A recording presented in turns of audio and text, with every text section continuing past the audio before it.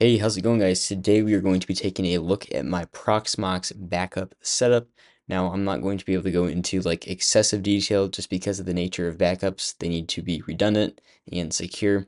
But I think I could provide some value to you if I can show you my Proxmox backup setup. First, I'm going to start with the storage. Basically, in my current setup here, I have a Proxmox cluster of a couple servers that are here on site, and those all mount to a NFS server that I have locally here with this IP address. Obviously, it's going to be blurred out, but these all mount to that NFS server, and on that, I allow everything.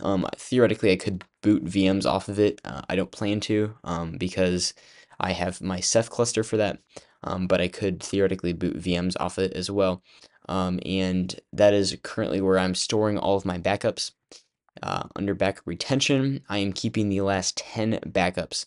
And this is a global thing. I don't want more than 10 backups of anything at any point in time, just because I don't want my backup folder to be too large. And you'll see why later on, because I am going to show you my Azure backup setup that backs up to Azure Blob Archive Storage. It's kind of cool. So that is the configuration of the NFS storage here on Proxmox. Okay, so this is where I'm going to start to have to blur out a few things here, a lot more than before. Basically, this is the backup job that will run every Monday, Wednesday, and Friday at 4 a.m.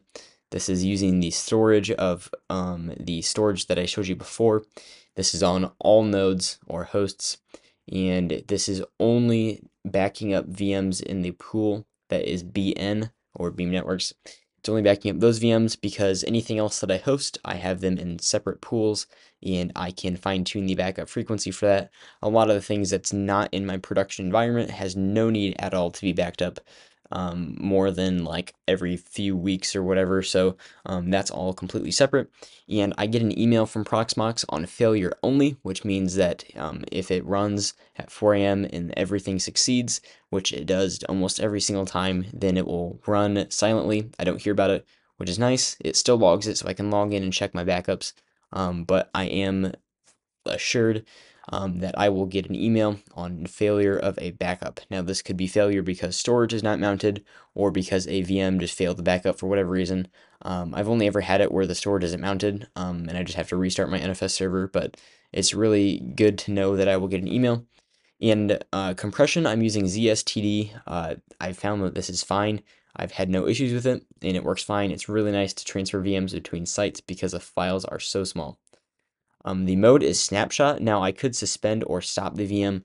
I found that snapshot for what I'm doing is perfectly fine. I'm not doing anything super intense with my VMs, so snapshotting them live is great because I have very minimal downtime and it gets the job done with the backups. So if I go to retention here, I'm keeping the last 4 backups for everything in my production environment. This is probably not the best idea, to be honest, because if I need to go back farther for whatever reason, I won't have that, but it's better than nothing. And at this point, I'm still in the like trial and testing phase of the backups, so it's not the hugest deal if I were to lose a VM or two due to failure of backups. So that is the backup job here on Proxmox. If you want to create one, you could totally do that as well. So at this point, this is everything I need to do in Proxmox. This is all I need to show you.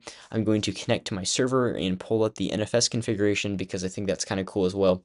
But then we'll go from there with the syncing to Azure and all of that stuff later on in this video. Okay, so this is currently under the -etc-exports in Ubuntu. I installed NFS kernel server, and that is where all of this configuration is being pulled and being ran on the server itself. So the directory is mount md0 backups proxmox. This is purely my proxmox things. So it's just saying anything on my /24 network, which I know is completely insecure. I'm working on it. By the time you see this video, that will be fixed. But as of now, I'm saying anything on my /24 is able to read, write, sync, blah, blah, blah, and do all of that just fine. These permissions work out great. So this is saying, so if you wanted to switch this, you could, and you could say that if you only wanted a certain client to be able to access this, you could do a /32, etc. And just so you know, when you mount this in Proxmox, this will also be your backup like path. So whatever this is what will match on the live configuration. but this is also the internal path on the server. So it's not like SMB or Samba where you mount an external and an internal path and you can kind of map them separately. That way people don't have to see your internal path to the data on your server, if that makes sense. So that is that. Now I'm going to show you kind of my Azure setup. It's also going to have to be blurred out like quite a bit. I apologize, but I'm going to pull that up here and just show you kind of my storage account configuration. I know it's not too helpful to show that, but I think it could help explain a little bit once we get into the backup scripts and all of that. So under Azure, I have a storage account, and it is where everything lives. So I have my settings set to soft delete for 4 days, for blobs, and containers set to 7. I'm only using blobs. That is all I'm using. So if I go down here to containers, I have containers then for all of my different backup types. I actually only have 2 as of recording this video, but I'm going to add more. So under my backup container, this is where all of my files live. And I use the archive tier for every single thing I do on Azure because chances are with my data, I'm keeping it way longer than 180 days anyway, which is the minimum for the no early deletion fee kind of thing with the archive storage. The archive storage is also super cheap. Let me pull it up. So as you can see, the archive storage is just absolutely so cheap for your first 50 terabytes. And for any data you ever have, essentially. So if we calculate this, so this is per gigabyte. So if I say 1024, you're at just about $1 per terabyte per month. Which is just absolutely insane. It's insanely cheap. So one thing to consider though is that when you upload to Azure Archive Storage, you are not uploading straight to the archive storage. It has to sit in cool storage for a little bit before it then gets offloaded to archive. I don't know if they use like LTO tape drives or whatever, but they have to cache it for a little bit. And they have to chunk it up as well. So archive storage, you have to have 4 gigabyte blocks of data. So anything that is larger than 4 gigabytes needs to get chunked up, and that takes cool storage to kind of facilitate that chunking of the data. So I actually noticed that during backups, if I go to my cost here, I'm just going to blur this whole screen out for a second, I apologize. If I go to my cost here and I go to my cost analysis, my cost this month is actually $6, and it's forecasted to be up to 17 bucks, and I've only uploaded a couple terabytes. And this is because if I scroll down here, over on the left side, you can see my blob storage for cool locally redundant storage in US East is about 5 bucks. And that is just the data that is sitting in the cool storage for a little bit until it gets offloaded to archive storage. So my archive storage is just 91 cents because that's on the actual data that's being stored long term. So there's no like persistent cool storage cost. It is pretty much just the archive storage that will last. If I was not going to upload any more data for the rest of this month, I would my bill next month would just have the archive storage from what I understand. So that's a little odd, but it's something you just need to consider. Now, no matter what platform you use to store your data, there's going to be ingress and egress fees, most likely. So I would just consider this kind of an ingress fee because that's what I'm uploading into Azure.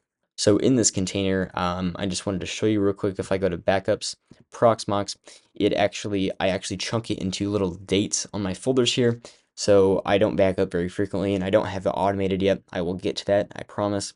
But for now, I just have folders, and these are essentially just entire snapshots of my Proxmox backup folder. And this is done good enough for now. And I like the dates as well because then I know when the 180-day period is up and I'm able to delete the data if I want to. But if I want to leave it, then obviously I can leave the data there. But you need to consider that there's early deletion fees if you're wanting to delete your data before 180 days. Okay, so this is actually the command that I'm running to run my backups manually. I need to automate this and do a few adjustments, but this is good enough for now for me to demonstrate for the purposes of this video. Really quick, I did want to mention you have to have this Azure Access Tier equals archive option or flag in the command because that is the only way that you can get the storage to go directly to archive storage. You'll still have to do the cool stored caching, but this will offload it to archive as soon as possible. So you want to add this into your command, that way you can take advantage of the Azure Archive Storage for the super cheap price. So I'm actually using something called rclone. I found that rclone works a lot better than Azure's CLI commands because rclone like authenticates and stays authenticated. With Azure's CLI, I found that I had to re-authenticate every single command I ran. But with rclone, I can just stay logged in. It's kind of nice. So this is rclone. I'm using the fast sync, which is just, it reduces cost in Azure, I believe, because you don't have to continuously select and preview the data that's in Azure. That's reducing your read operations. Ignore existing is just saying that if the file is already there, it's going to ignore it. That's not a huge issue for my Proxmox because I'm not really like adding on to the data. I'm creating new folders. But I do have some data that like I want to keep syncing between my server and Azure and just uploading that same data from the same folder and keeping them consistent. So that is nice that it doesn't replace the files. Here, excluding, I'm just anything that starts with a dot. I actually need to remove that underscore, but my purpose was for this was anything that's a hidden file or in progress of being copied over is going to be excluded because it's going to keep changing anyway, therefore making it not back up correctly. Next, we have the source path, which is just mount md0 backups proxmox, and this is backing up to my Azure storage right here, and colon and then the container name inside of Azure, and then the path inside of that container. So it's not too complicated. rclone makes it a lot easier than Azure's CLI, but this is kind of how you can do that. So essentially in this video, we've covered that you can have an automated backup task in Proxmox, sync your data to an NFS share, and that NFS share can then be backed up through this rclone command. And you can even run this in a cron job if you want to completely automate your Proxmox backups. So they can back up locally, then you can sync them offsite, and you can cover yourself with the 3-2-1 backup principle, having 3 copies of your data in 2 different storage mediums, and one of them being offsite. So that is all for this video. I appreciate you watching this. If you found value out of this, let me know. Please consider subscribing. If you have anything to add, please leave a comment down below. I'm open to suggestions. But that is all for this video. Thank you for watching. Have a great day. I will see you in the next video.